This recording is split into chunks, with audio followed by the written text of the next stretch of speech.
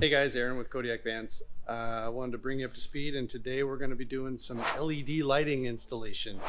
How fun. Anyway, we're with Van 1. We're just about done. I'm going to give you a quick little walkthrough. I do have some lights in here, so hopefully they won't blind you. Turn this other one on just in case. There we go. As you can see, going in the van, we've got our runners on. Have our cabinets installed. We got a little bit of electrical down here. This is the 80/20 aluminum that we've been working with. We have a light control here for the upper lights in the ceiling that are slowly getting done. And we have a remote for that switch, so you can control those from your bed. This is our one cabinet. It's got our refrigerator, 3 nice sized drawers, and of course the other cabinet, which houses our sink, our microwave, and some more cabinets, along with a pull-out toilet drawer. So the toilet will sit on top of this. We're waiting for the locking mechanism to secure it. And some drawers and good stuff. Here's that remote where the other lights. We'll mount that in the van. We've got our electrical in for the backsplash area. We're not going to do the backsplash until we get our quartz countertops installed here and over here.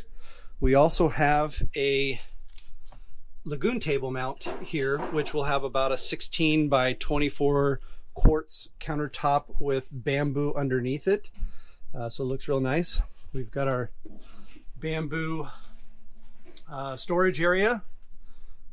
We've got carpet on the bottom in there to help things from rolling around. I really don't like how these nail holes are showing up, but luckily the curtain rod that I have coming in here is a side mount, so it'll mount right here and cover all of that up, so you won't see it. As I've shown you before, we did our carpet on here. Once we get our roof installed in here, I'll build a box that goes along there. As you can see, we have our electrical components installed. We have a nice little cover box covering all the electrical in there. We have another outlet up here for your USB ports, and this also controls the Wii Boost for your cell phone signal booster. Cabinets are in, doors are made, but we're installing the ceiling panels, so we have these lowered down a little bit to pinch and make a nice seam right in here. We are putting silicone in there to make sure it is nice and tight. As you can see, we've got our first panel up with our lights in.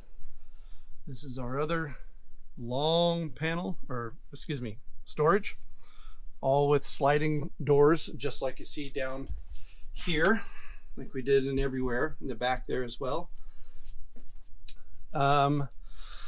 Let's see, this one is doesn't come out as far because you're right here over the cooking area, so you want to, you know, have enough room so you're not banging your head as you would on this one, as it's literally right here over the cooktop. This is where the cooktop goes, down here above the refrigerator. So this one's not as deep, but it has a ton of storage. And this one's a little bit deeper, and this is be more for like your clothing or whatever you want to do there. We do have planned for a nice little rod to go across here, so if you wanted to hang clothes when the door is closed, you know, we've got the magnetic curtains coming for the outside door. As you can see, we've taken the cover off the bamboo on the top of the door, but we've left it on the bottom just because we want to protect that and not bang into it while we're installing stuff here. We've got one of our panels up, or actually both of them, all of them are done. We've got our lighting installed for both sides. We did leave a tank access so that you can clean that out in the event you want to winterize, so you can access your tank and clean it out. You just have to lift up the boards that go across here for the bed. Now this is an unusually larger bed in a short van. This is almost a full queen. It's 60 by 72, I believe, inches, and we've had a custom mattress made for that, 6-inch memory foam, all that good stuff. This compartment was built a little bit smaller with the intention of getting additional airflow into the electronics compartment.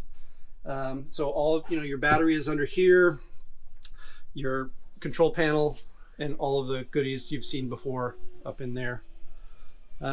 We will build another box right here. Once this countertop is done, we'll build a nice little bamboo box that will house all your lighting. So you've got your outside lighting, your upper LED lighting, your lower LED lighting for your kick lights, whatever.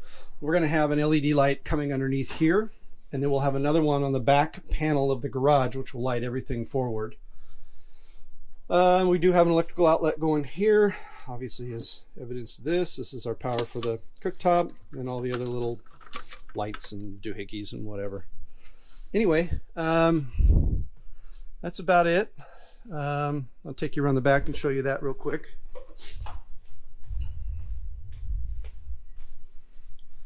So back here you have your shower, your water fill. You got a USB for this side. I don't know if you can see it over there, but just under that blinding light is an LED plug as well. You do have electrical out here and back. You've got your lights for above, and you got your lights for in the garage, your main power shutoff, which can be reached even if the door is closed and you're traveling if something were to occur.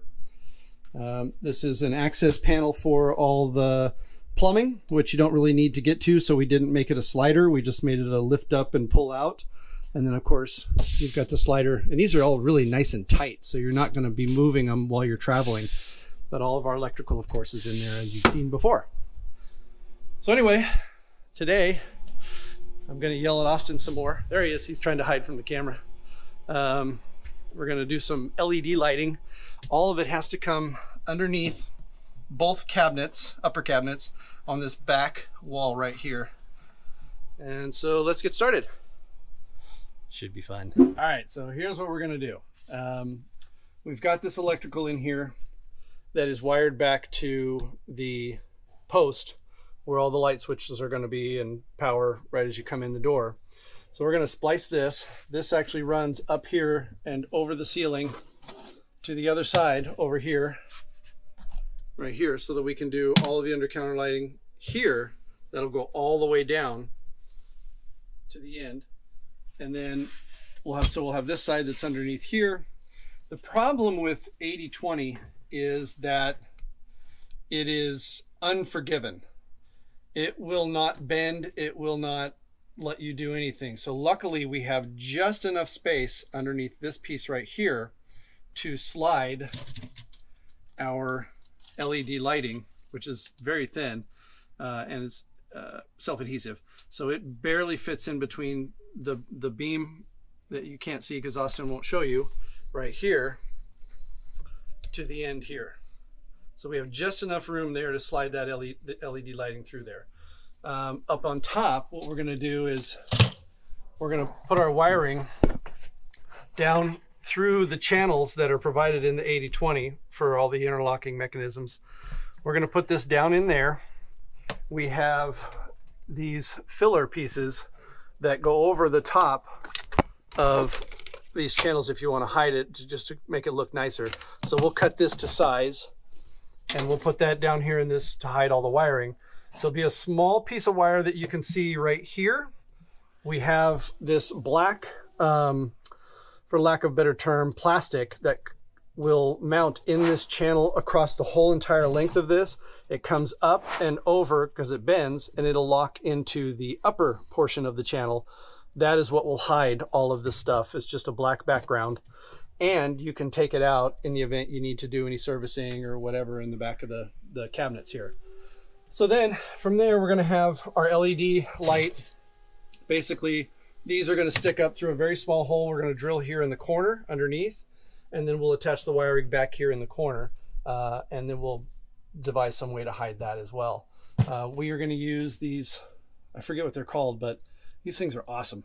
So they basically, you can stick your wires in and lock them down. So when we cut the wire here, we'll obviously want to run wire here, but we also need to keep this wiring going to the other side.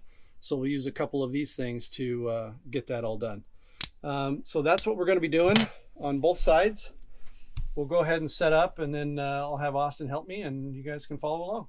Thanks.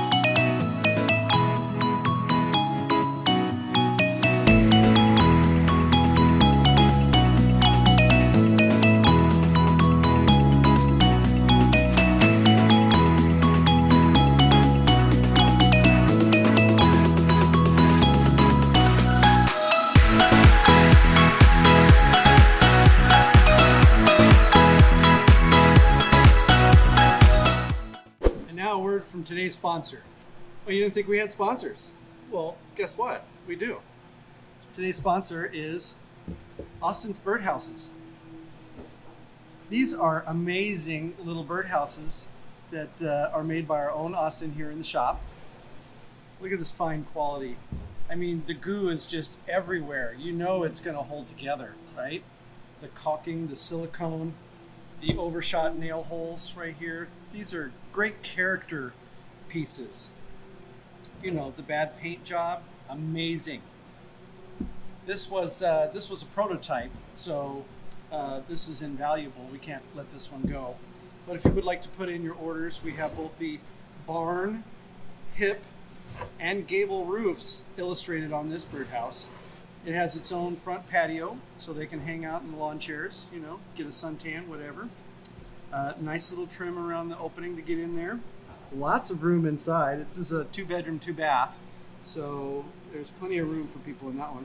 Anyway, this is our sponsor. We're proud to have them. Hope you guys place some orders. We'll talk to you soon.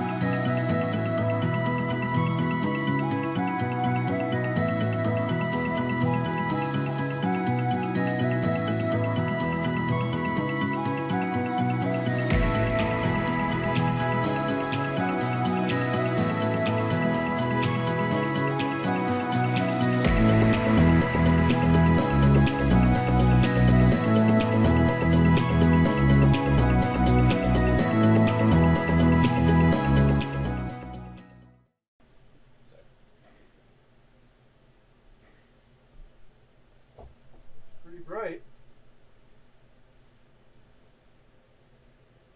That's awesome. That's a ton of light. Anyway, so we got them all wired. As you saw, we just tested them out, but here's what we did. We kind of ran them through this. So that black plastic I mentioned that's going to come up and over and hide all that stuff, we'll cut a little slot right in there. So it just goes, so you won't see much. And then this will get hidden back here in the corner. So when you are using it from the front, you won't see any of that. It'll just be hidden back there. But other than that, same thing over here. Sorry. Same thing. We got the cover on here. Our little isopropyl alcohol will take that little mark off from our ink pens. And then once again, we'll splice a little bit on the plastic, bring it up and over, hide this in the back corner. So there you go. That's our LED wiring video. I'm sure you've enjoyed it thoroughly. Anyway, thanks for watching. Hope you guys subscribe and follow along. Hit the bell if you thought this was at least half-assed. So we'll talk to you soon. Thanks.